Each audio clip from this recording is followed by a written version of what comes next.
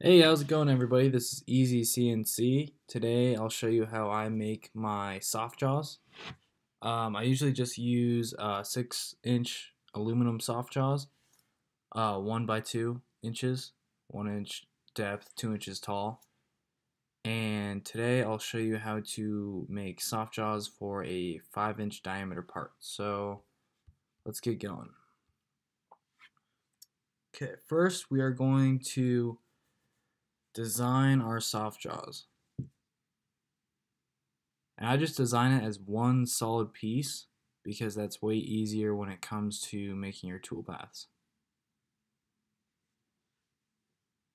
So we'll start by going 6 by 6, extrude up about an inch.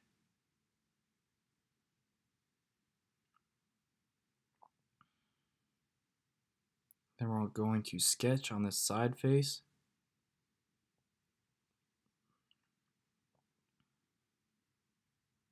Over about an inch,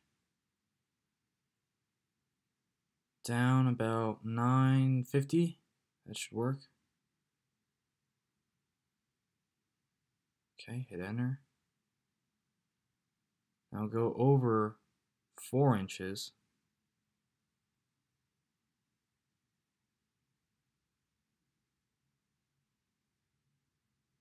Now we'll go back up 950 thou. Okay, we'll hit finish sketch, and now we're going to extrude out this middle part. So it looks like something that resembles what's in our machine. Extrude a little bit more. Okay, so this is looking a little more like a pair of soft jaws and a vise. But we need to bring our soft jaws up a little bit, because the standard soft jaws are about 2 inches tall. Okay, up 1 inch. There we go. Now that's looking more like it. 2 aluminum soft jaws, 6 inches long, 2 inches tall, 1 inch thick. Okay, next we're going to design the pocket for our 5-inch diameter round part. We're going to snap to the middle, go over 3 inches, and we'll make a 5-inch diameter circle. Hit enter. Now we will extrude one side at a time. We'll select those two faces right there, extrude, go down about a 1/2 inch. That should give us a nice grip. Okay, now back to sketch. We're on the other jaw. Snap to the middle. Go over 3 inches. Hit enter. 5-inch diameter circle.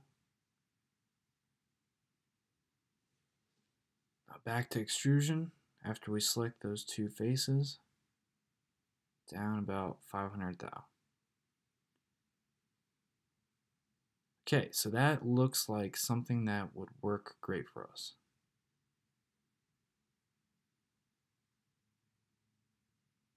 So, next we'll have to add some toolpaths.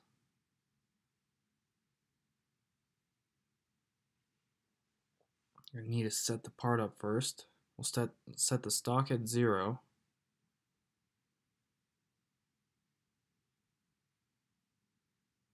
Back to setup.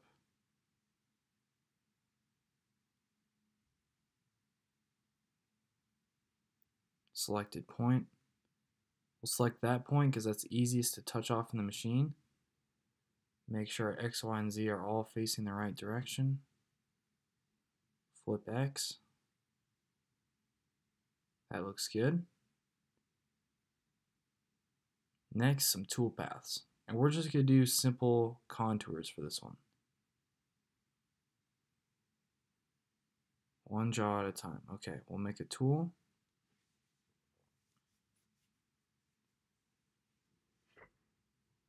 Flat end mill. 1/2 inch.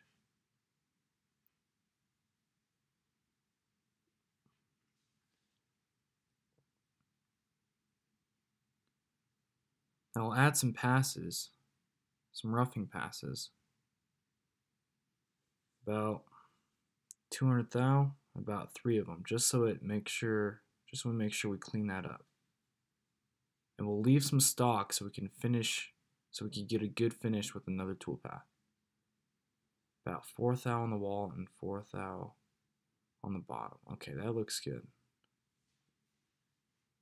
Next, we are going to select the other pocket. There we go. Hit OK. Looks like it's roughing it out just fine. Okay, now we need to add some speeds and feeds.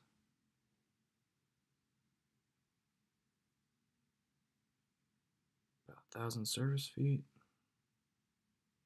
And the website we use is easyspeedsandfeeds.com.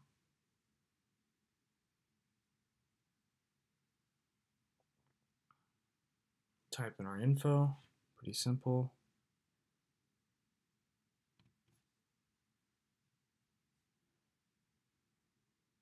Okay, so 90 inches a minute, about 7600 RPM.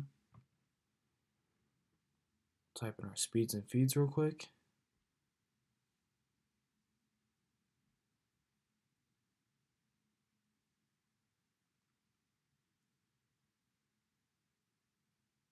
Okay, that should work.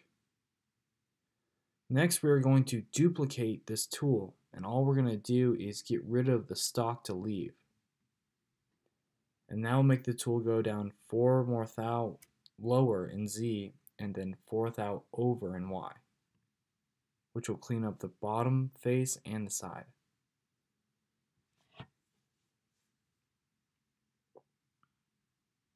Go down to stock to leave, get rid of that.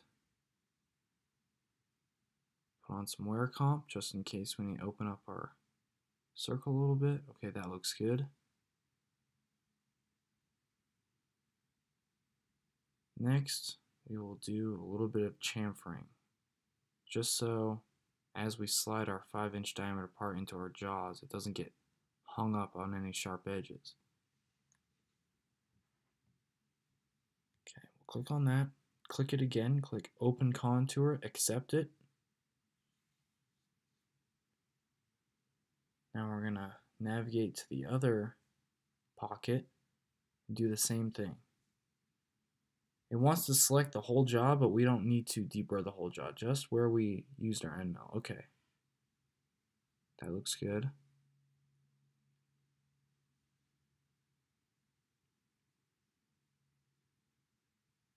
Next, create a tool.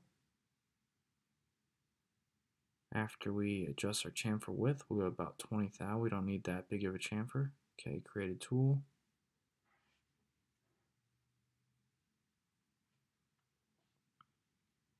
Chamfer mill, 1/4 inch.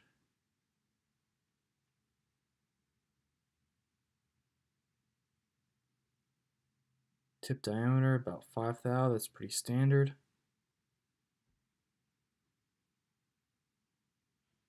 Next, we'll add some speeds and feeds.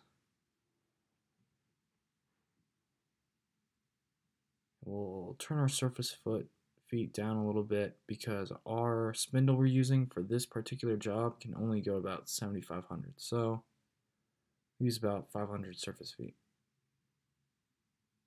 Change some of this info around. There we go. 7,600 RPM, 45 inches a minute. Sounds about right.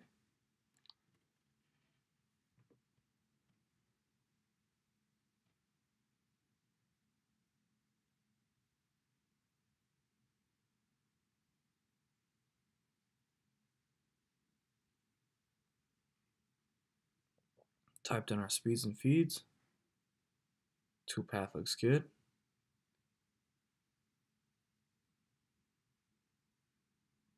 Okay, so that's looking good.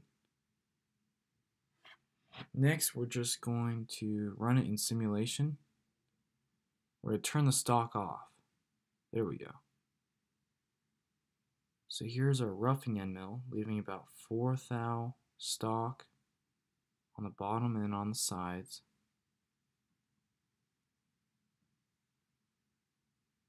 Okay, Here's our finishing end mill. It's going to finish the bottom and finish the side. So we'll get a nice accurate 5 inches in diameter. So our part will slide in there better. Okay. Next, chamfer mill. Chamfer mill. Looks good. That is a simple way to make some soft jaws for a mill. Tell me guys what you think about the video, and tell me what you want to see, and be on the lookout. Thanks.